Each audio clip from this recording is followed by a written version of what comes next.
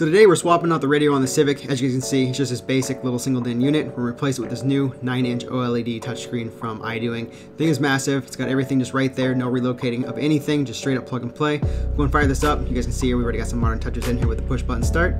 But it kicks on relatively quick.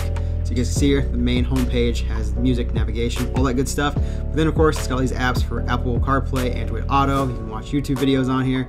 Thing is awesome. Let's go and connect my phone so you guys can see the CarPlay.